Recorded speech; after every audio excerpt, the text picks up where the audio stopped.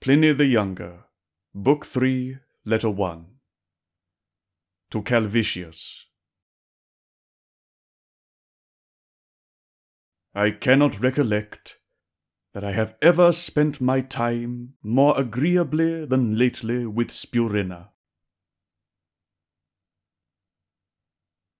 Insomuch that if I live to grow old, there is no man whom I should think at that period of life more worthy of my imitation.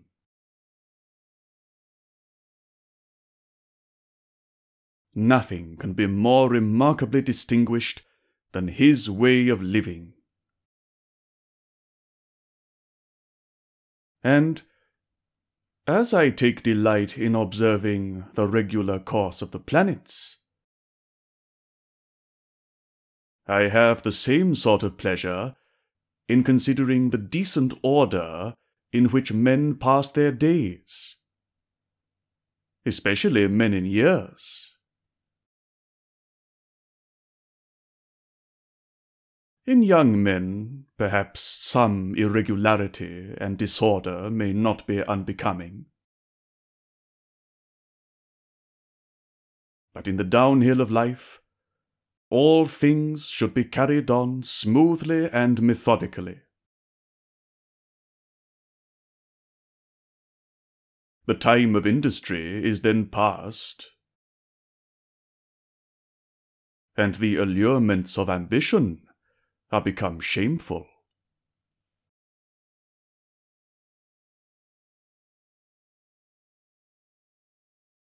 Spurinna keeps to this rule most religiously. In the greatest trifles, if they were not his daily employment, he moves round in one unvaried rotation and regularity.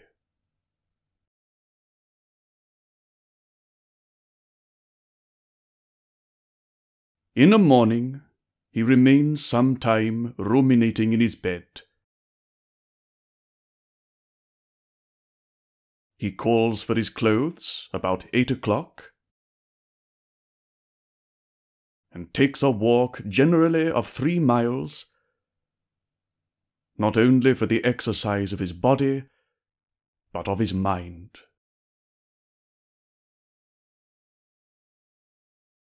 If his friends are with him, they converse and dispute upon various useful and polite subjects. If he is alone, a book is read to him, which is sometimes the case even when his friends are present, provided they show no aversion to it.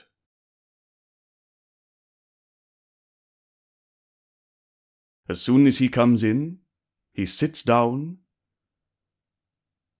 and then again some book is taken up, or some conversation preferable to a book is pursued. After which, he goes out in his chariot, and takes with him his wife, a woman of singular merit, or else one of his friends,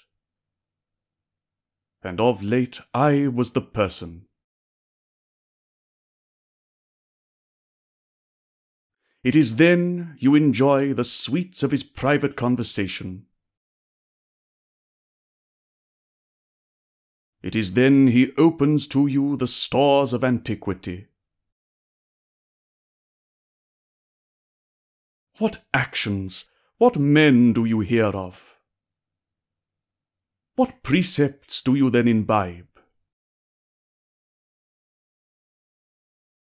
But whilst you learn, so excellently tempered is his modesty, he does not seem to dictate.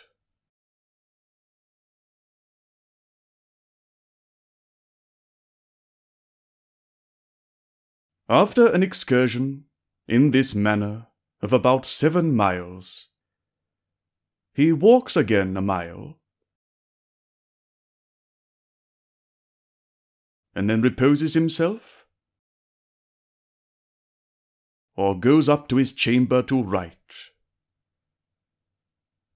For his writings, both in Greek and Latin, are masterly, especially his lyrics.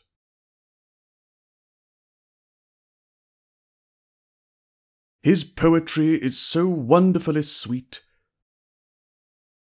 so easy,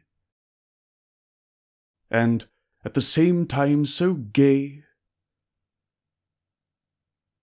that the only additional graces it can receive are from the unsullied character of the author.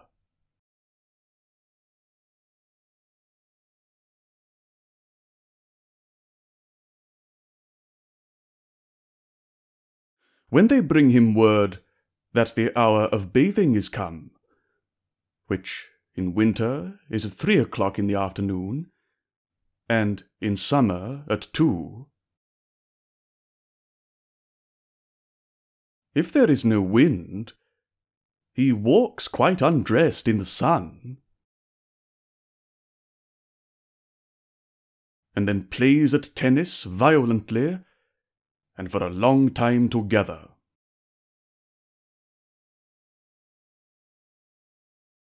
This is a kind of exercise which he uses as a weapon against the attacks of old age.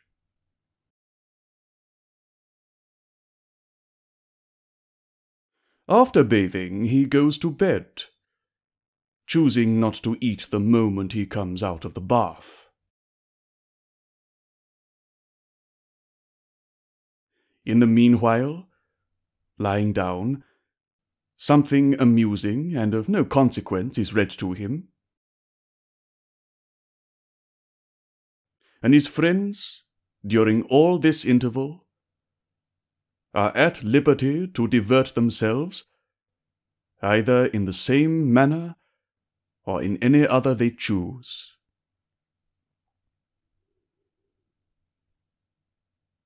When supper is served, you find it no less neat than frugal,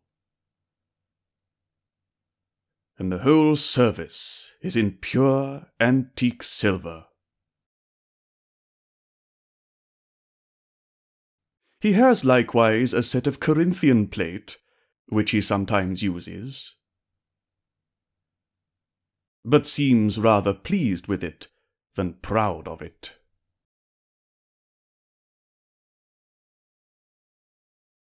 We are often entertained at supper with a comedy, that even pleasures may be seasoned with study.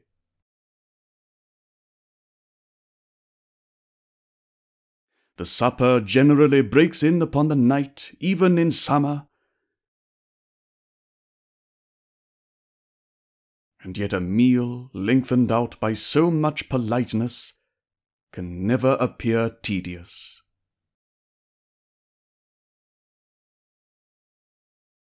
By these means, he has his hearing and eyesight entire, and his body is perfectly active and vigorous, although he is turned of 77.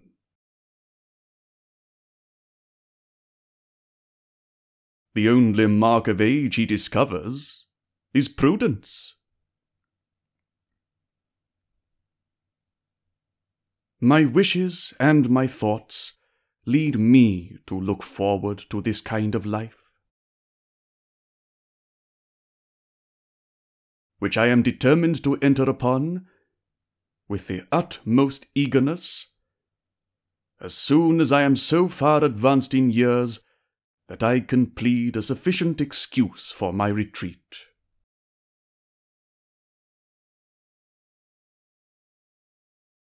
In the meanwhile, I am engaged in multiplicity of business,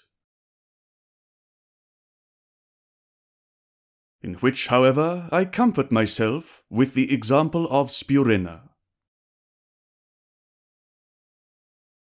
For he also, as long as he thought he was in honour obliged, applied himself to the service of the state.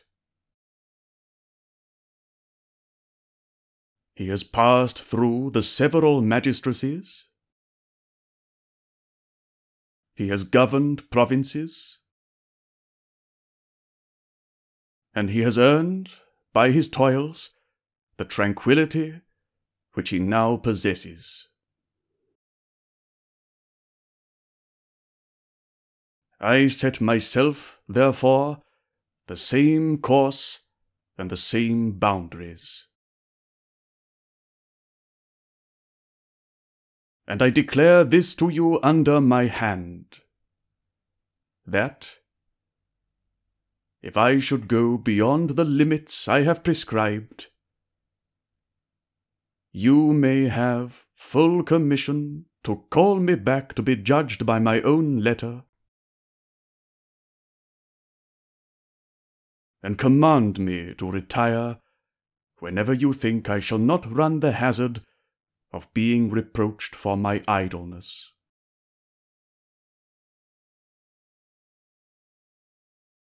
Farewell.